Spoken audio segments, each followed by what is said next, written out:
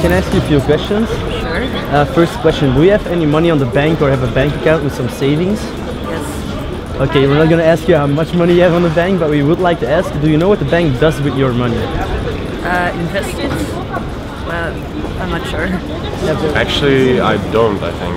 But a bit scary actually.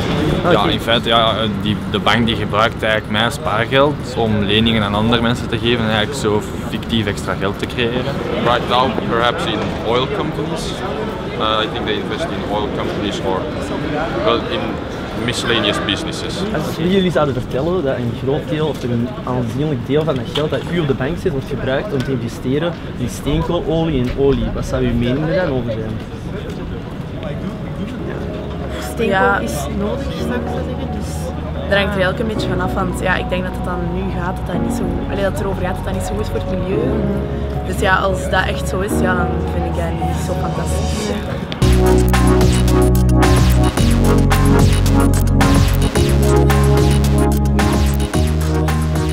Is there money or capital at the VUB that is invested by the university?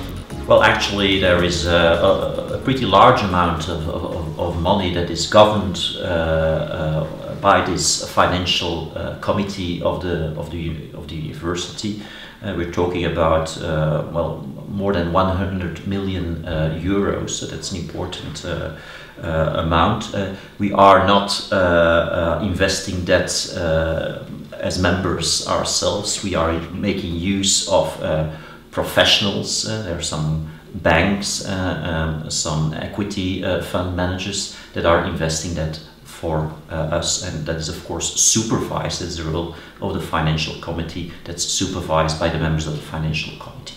How does this supervision happen? Is it really, do you really have a hands-on approach, or is it more a laissez-faire? No, we try to do that, well, not in a passive way, well, not on in a daily active manner. So what we try to do is see the banks and the equity fund managers every 2 months, then we gather as financial committee. We have of course set, given them investment instructions that are also approved by the board of the university, and what we are, among other things, supervising is if they follow these instructions and what's their benchmark performance. And how do you see the future for the investments here at the VUB?